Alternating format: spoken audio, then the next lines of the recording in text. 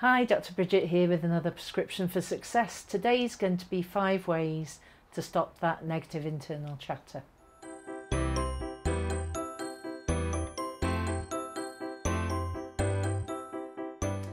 So there's so many people out there, maybe yourself included, certainly myself at times, that have negative internal chatter, and that stops you from achieving your goals and being happy and feeling fulfilled.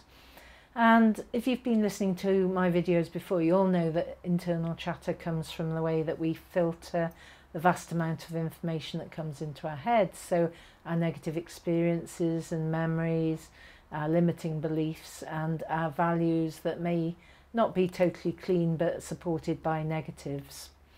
So your unconscious mind stops you from doing the things that you want to do.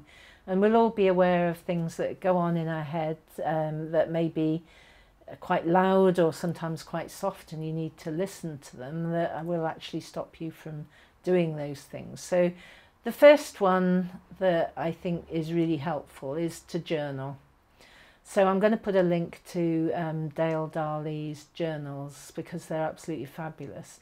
And it's a really good way of getting things out of your head. So if you don't want to buy a journal, just get a book that's specific for your journaling, get a pen and just put the pen on the paper and start to write and see what comes up. Draw mind maps, just write down things that are in your head, because when they're in your head you can have a look at them and start to process it at a more conscious level. The second one is to step outside of yourself. So I quite often do this. If I've had, I always remember having a bit of a rough meeting one time, and I was a bit upset by it, and it wasn't what I'd expected at all. So I was sitting in the car and going, oh, this all went wrong, and I'm not good enough to do this, and I'm never going to be able to do this. And it was all going on in here and creating a bit of blubbing. And what I did is I actually put myself outside the car, if you like, and looked at myself sitting in the car from the outside. And instantly when you do that, it actually dissociates yourself. So that means that the negative chatter stops. So you're associated when you're sitting in the car and you're all in it and you're all emotional. But if you step out in your mind and look at yourself, then that stops the negative chatter. Third one is talking to trusted people, and in some senses it's a little bit of the above too. So if you talk to your trusted people and you listen to yourself and what you're saying, and maybe you're writing a few things down and they're talking back to you, then you actually understand what's going on. And because you understand what's going on and you become more aware of all the deeper layers of that communication that's creating that internal chatter, then that often helps it. I did a blog quite recently about changing the picture or changing your reality. So the reality that you have in your unconscious mind of what's actually going on has got things that you see, things that you hear, and some feelings. And the things that you see, for example, may be in colour or black and white. They may be near you or they may be further away. They may be bright, they may be dim. And I did a blog about let's change the actual picture.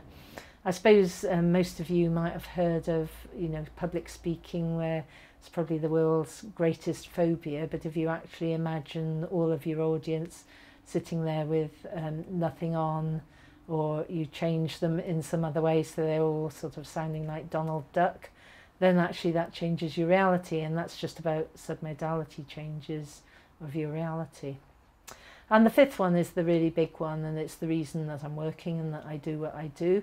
And that's timeline therapy, and that gets rid of all your major negative emotions and your limiting decisions very, very quickly.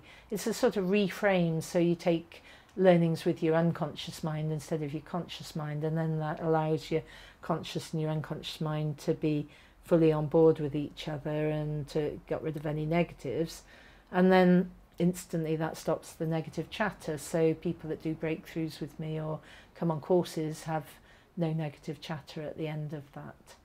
So those are the 5 things. So journaling, stepping outside of yourself, talking to people, changing the picture that you have, and some timeline therapy are all pretty amazing ways of stopping that negative chatter.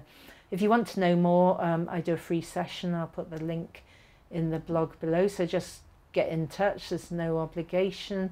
Just find out what I do, how I can help, what's going on in your head, and then we can start that process of getting rid of it in whatever way is needed. So that's me. Bit of a longer one today, but really, really important, something I'm absolutely passionate about.